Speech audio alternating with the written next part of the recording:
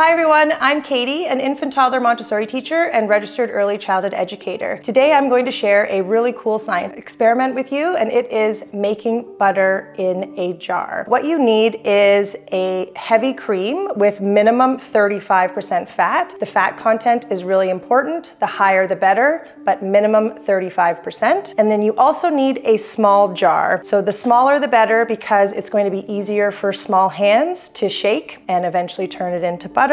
And it's got less liquid, so it won't be as heavy. So small jar with a tight lid and some heavy cream is all you need, and your muscles, you'll see in a second. So you want to fill it up halfway, just like that, a nice tight lid.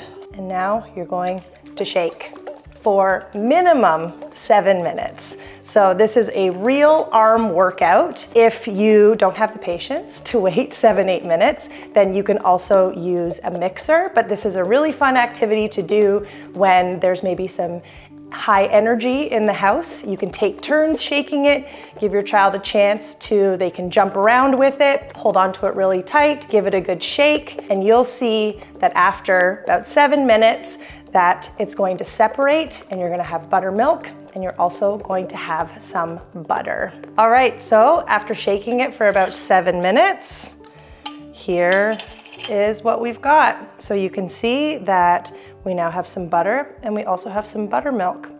So you can save the buttermilk and use that as well. But what we're going to do next is we're going to go and rinse off the butter in the sink. We open it up.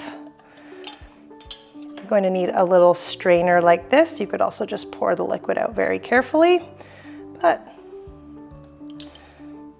look at that, we have some butter.